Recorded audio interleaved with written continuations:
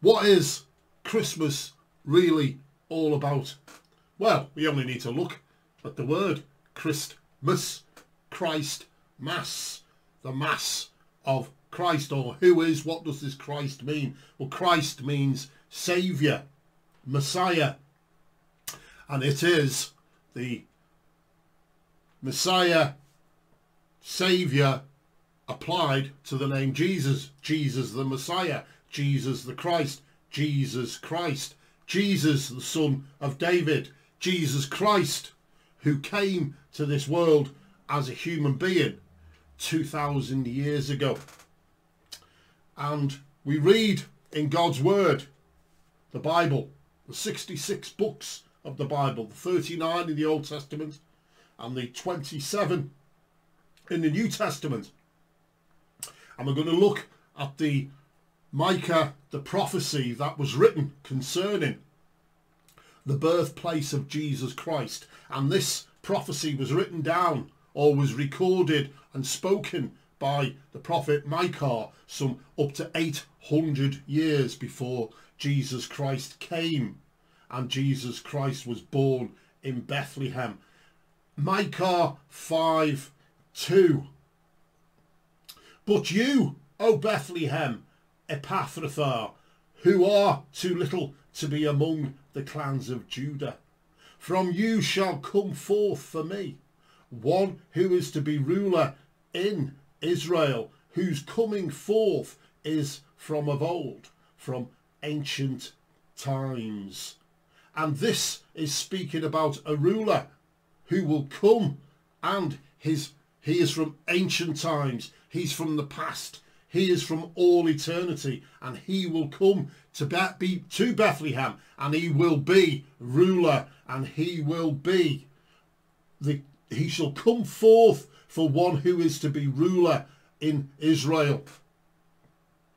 Now Bethlehem was also the birthplace of King David. We've heard of King David, who was a king of Israel. David, who slayed Goliath with his slingshot, and the giant Goliath. Now David also was a shepherd, and he's a type of Jesus Christ, who came he came for his sheep, he came to shepherd his flock.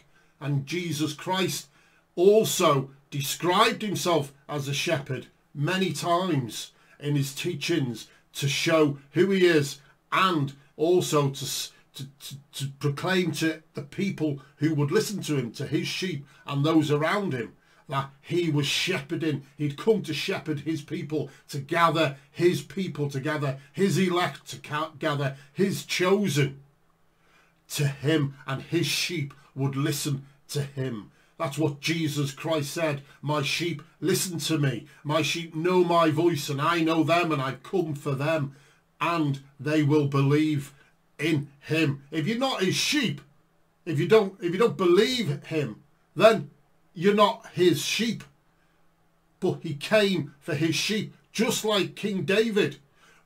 He was a shepherd, and he would protect his sheep. If one of them got lost, he'd go out and he would find the sheep. He would put the rest in place of safety, and he would go out and find that sheep and wouldn't stop until he found the sheep. And Jesus Christ is the same. He came for the lost. He came for the lost sheep of Israel, for his people. And Bethlehem means house of bread, because it used to be grain producing in Israel. And Jesus Christ himself called himself the bread of life. I am the bread of life. Whoever comes to me basically will never hunger. Whoever goes to Jesus, he will provide. We hear of Jesus Christ turning 2 loaves and a couple of fish and multiplying the bread. And then he told them, I am the bread of life. And to describe who he is, that he is Lord of Lords. He created all things, and he duplicated the bread to be able to feed the thousands that were there following him. So we have that prophecy by Micah speaking of the birthplace of Jesus Christ. And he will come and be born in Bethlehem. And we've got other prophecies written throughout the scriptures Isaiah, some 600 years before Jesus Christ came, wrote in Isaiah chapter 7 verse 14, "Therefore the Lord himself will give you a sign. Behold, the virgin shall conceive and bear a son, and shall call his name Emmanuel." So we have here, speaking of a virgin 600 years before, conceiving, a virgin conceiving to us. That's what we know how human pregnancies happen. But here it was a virgin who conceived. And the child will be called, or will be, Emmanuel, which means God with us. Now the thing is, people struggle with the fact that a virgin will conceive. Well, if God created all things, the DNA, created life from non-living matter, then he'd have no problem. If he created the DNA and created the concept and the systems to enable humans to procreate, if he created those systems, then he would have no problem in intervening and producing or enabling a virgin to be able to conceive. He created the whole systems of reproduction, the reproductive system in humanity and other biological living organisms. So he'd have no problem. A lot of people will struggle with that, but I don't struggle with it, because even if you're looking at there being no God, you'd still need non-life to become life. So that's what we're doing there. There's no life in the womb, then suddenly there's life. What's the problem? So God created the system, the biological reproductive systems, and he's intervened and enabled a virgin to conceive. And that conception is God taking on human flesh and taking on a human nature. God no longer becomes God, because there's two natures in Jesus Christ: the divine nature, the human nature, and the one being, Jesus Christ. One person, two natures. God incarnate. God wrapped himself in human flesh. And this was spoken of by Isaiah 600 approximately years before Jesus Christ came. And again in Isaiah 9:6 we read, "For to us a child is born, to us a son is given, and the government shall be upon his shoulder. And his name shall be called Wonderful Counselor, Mighty God, Everlasting Father, Prince of Peace. Of the increase of his government and of peace there will be no end. On the throne of David and over his kingdom, to establish it and to uphold it with justice and with righteousness from this time forth and forevermore. The zeal of the Lord of hosts will do this." So there we have that. From the throne of David, the lineage of the King David, who was the shepherd himself, would come a greater shepherd, would come one who was of old, who was from ancient days, from eternity. And he'd be called Mighty God, Everlasting Father, Prince of Peace. And of his kingdom there will be no end. It will be upheld by righteousness, by his standards, the standards that God set in place for humanity in the garden.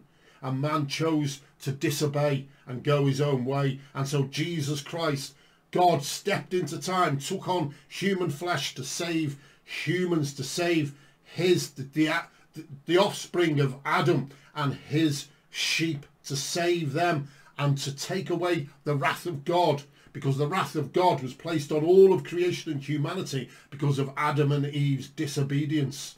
But Jesus Christ came to take the wrath of God on a piece of wood some 4,000 years after what happened in the garden, and some 600 to 700, 800 years after these prophecies were written. And he would be known as King of Kings and Lord of Lords. And he'll come a first time, which he did, and this is what this is speaking of, to come a first time to take upon himself the sins for his people and the punishment, God's wrath upon himself. But he won't come a second time to take upon himself punishment, the punishment of God, the wrath of God for his people. He'll come a second time, which is going to be in the future, for those who are eagerly waiting for him. When we read in Matthew chapter 1, Matthew chapter 1 verses 21 to 25, we read,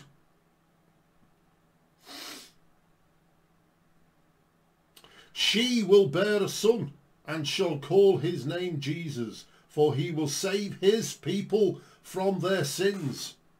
All this took place to fulfill what the Lord had spoken by the prophet. "Behold, the virgin shall conceive and bear a son, and they shall call his name Emmanuel," which means God with us. When Joseph woke from sleep, he did as the angel of the Lord commanded him. He took his wife, but knew her not until she had given birth to a son, and he called his name Jesus. So we have the fulfillment there. They were waiting because they knew the prophecies of Isaiah and Micah and the other prophecies which are in the Old Testament, speaking of Jesus Christ, Messiah, coming for his sheep to take upon himself the sins of his people. They were waiting for him, and he came, and just as the prophecy said he would be born in Bethlehem, he was born in Bethlehem. So that is what we celebrate as Christians at this time of year. It may not have been the exact day of his birth, but that is insignificant. The fact is, God became a man in Jesus Christ, took on human flesh for his sheep to take upon himself the wrath of God. Because the wrath of God remains on all those who do not believe. If you believe in Jesus Christ, confess with your mouth that Jesus Christ is Lord, you will be saved. So Jesus Christ came as a child. Then, when he was about 27, 28, 30, he started his full earthly ministry to demonstrate who he is, the bread of life, the way, the truth, and the life. No way to the Father but by through Jesus Christ. And he demonstrated who he was and who he is by the works and the signs that he did, the miracles, the teachings, etc. And then when the time came, the fullness of time came, he was arrested and placed on a piece of wood, nails in his feet and his hands, and a spear in his side. And he died on that piece of wood, confirmed dead by the Roman soldier, Pontius Pilate. The Roman soldier went to him and said, "He's dead." Pontius Pilate said, "Take him off the piece of wood." He was placed in a tomb by Joseph of Arimathea, a rich man's tomb. The stone was placed across the tomb, and he lay in there for 3 days. And when 3 days was over, he rose from the dead. The disciples went to the tomb. Mary went to the tomb, and it was empty. And he appeared to her in the garden as the gardener, taking us back to the Garden of Eden, where God is the gardener, and Jesus Christ was there. He'd risen, he'd conquered death, and that's what he said during his earthly ministry: "Destroy this temple and I will rebuild it in 3 days." And he did. He came back to life. He's the first fruits of the dead. And that is why Jesus Christ came, because death is an imposter. Death is an invader from the garden because of the disobedience of Adam and Eve. God put the death penalty on all of humanity, and Jesus Christ took the death penalty for his sheep, for those that will believe into him. And Jesus Christ conquered sin and death could not hold him because he's the first fruits. And when he returns, those who are eagerly waiting for him will rise from the dead, and then everyone will rise to the dead and stand before the judgment seat of God, stand before Jesus Christ to be judged by what they have done. But their works will not be enough to save them, because our works are not the same. We can't class ourselves as good according to God's standards, because all have sinned and fallen short of the standard of God. And it's by believing into Jesus Christ, accepting his sacrifice in your place, for those that believe in him, in your place, that he took your guilt upon himself, and God's wrath was upon him 2,000 years ago. And if you, I'll say it again, if you confess with your mouth and believe in your heart that God raised him from the dead, you will be saved. And Jesus Christ will come back a second time. As it says in the scriptures, come back a second time. And there will be new heavens and a new earth. Everything will be restored to its former glory, whereby the lion will lie down with the sheep and the adder will, the child will play with the snakes and the adders and all this kind of thing. There'll be no more curse, no more death, no more pain. Difficult to grasp, yes, but that was how it should be. And we know biologically also that our DNA is degenerating. We are degenerating. We are getting sicker with each generation. We are falling away from a perfect state, and that's been happening for the past 6,000 years ago. But Jesus Christ, when he comes back, will restore that and return it to its former glory. Amen.